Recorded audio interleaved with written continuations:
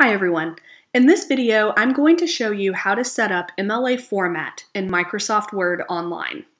Now, your menu in Microsoft Word may look a little different than mine if you're using a Word program that's been downloaded to your desktop. I am using Word Online because as Dallas College students, you have access to this program for free. If yours looks a little different, just email me and I'll help you walk through what you need to click on to set up your paper. Okay, to get started, for MLA Format, we need to make sure we're using Times New Roman 12-point font. So we're going to click on the font here, go to Times New Roman, change the size to 12. Now another thing we want to change from the very beginning is the document spacing. MLA Format requires double spacing. So we are going to go to our spacing menu.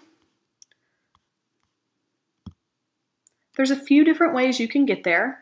I'm going to go up here to the paragraph menu and click on line spacing. Now, instead of just clicking 2 here, I do want to pull up the full menu. So I'm going to click on line spacing options. I'm going to change multiple to double. And I'm also going to change this 8 here to 0. I'm going to do that so that Word doesn't add extra spacing when I hit enter. Then I'm going to hit OK. Now I can start typing my MLA heading.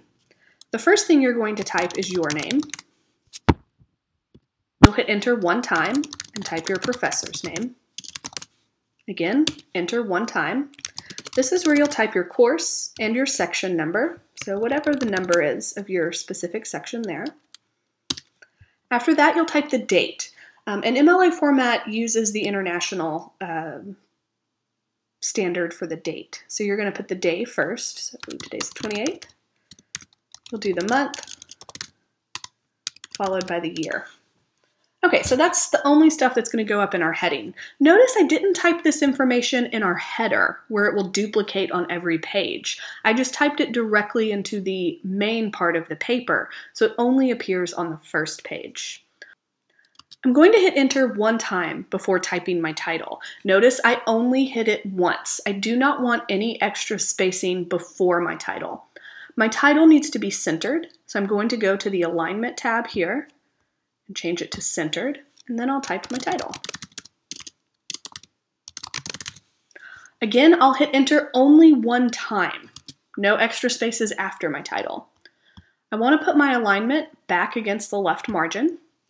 The beginning of every paragraph needs to be indented, so I will hit the tab key on my computer 1 time, and it'll give me the proper indentation. So here is where I will start my essay. Now, the last thing we want to do is put in our header, and that's where our last name and our page number are repeated on every page of our document. So to do that, I'm going to click on this header tab at the top right here. I want it to be aligned to the right. I'm going to type in my last name, and then I'm going to insert a page number. Don't just type 1, because then it'll put your last name and the number 1 on every page. You want it to put your last name and the proper page number. Okay, so it should look like this because it will count as your paper goes. Now I do want this to be in Times New Roman, so I can also click here and change my text. Now, once I'm done with the header, I can just click anywhere else in my paper to go back to my paper.